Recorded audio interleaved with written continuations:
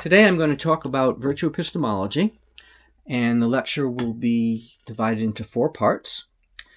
In part 1, I'm going to talk about what is virtue epistemology, how should we understand this approach in epistemology, and also what are some of its advantages, why might this approach in epistemology be attractive. In part 2, I'm going to talk about 2 kinds of intellectual virtue. On the one hand, there are what virtue epistemologists call character virtues, and on the other hand, there are what we call faculty virtues.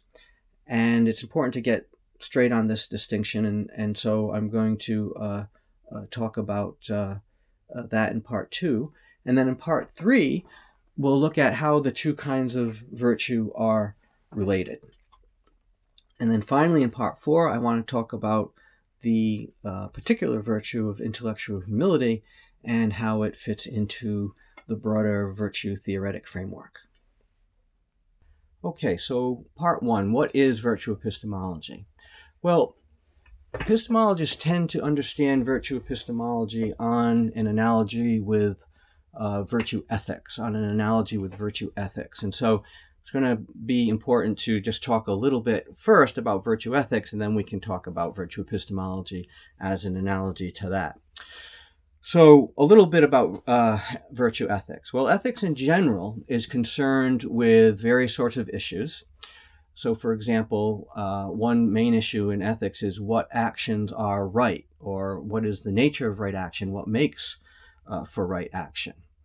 Another kind of question in virtue ethics is what sort of things are valuable, or what sort of things are worth having or worthy of pursuit. So for example, if you ask what are the most valuable things in life, you might say money, you might say having nice things. Some people think it's experience various kinds of pleasure.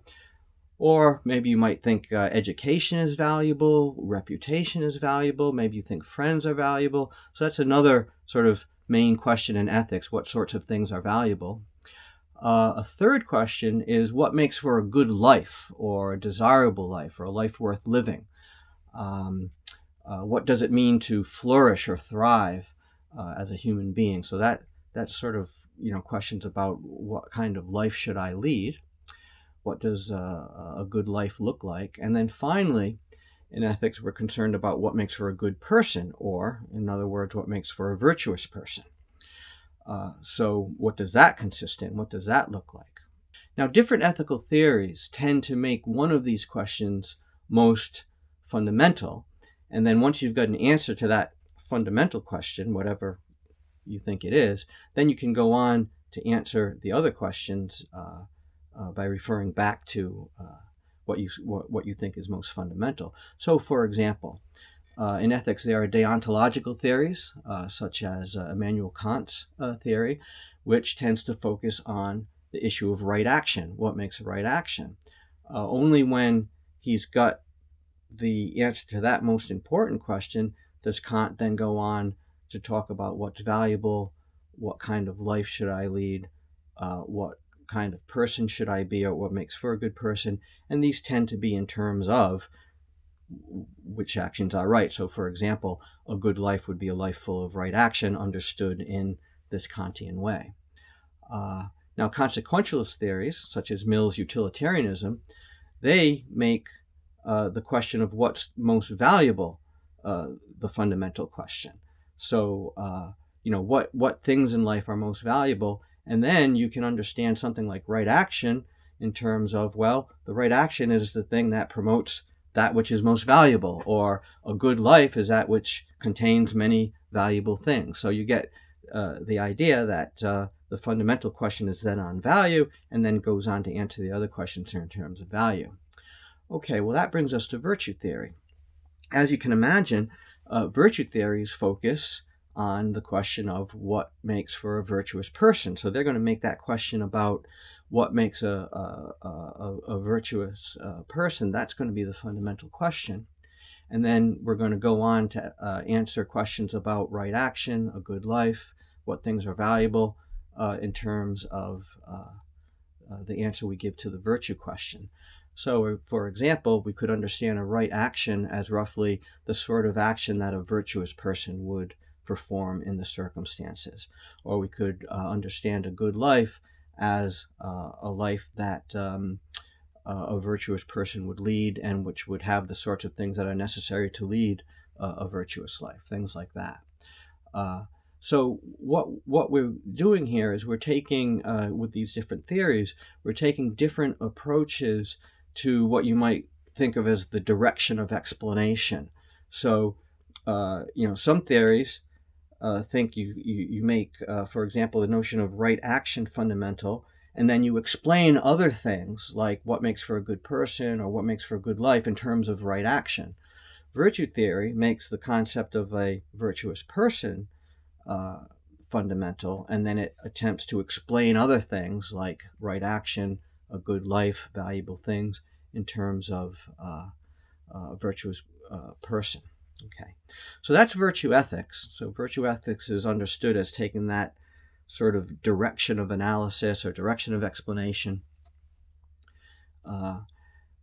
in a way that makes virtues fundamental. So now we can talk analogously about virtue epistemology. So consider various issues that are of concern in epistemology. We might ask, what makes a belief justified or reasonable or rational to hold? Actually, epistemologists usually want to make a distinction between rationality and reasonableness and justification, but for our purposes, let's say those are roughly in the same ballpark, the same sort of thing. And that's one set of questions. And the question is, what makes a belief a good belief in the terms of being justified or reasonable or rational? But another kind of question would be, what sorts of things are intellectually valuable? So, for example, what sort of things should we pursue as intellectual beings? So you might say truth, you might say reasonableness, you might say knowledge, you might say wisdom. These are various candidates for epistemic or intellectual goods or values, and we might take that as fundamental. We could ask what makes for a good intellectual life, or what makes for intellectual flourishing, so to speak. What does that look like? Or finally, we could ask what's an intellectually virtuous person look like? What does that consist in?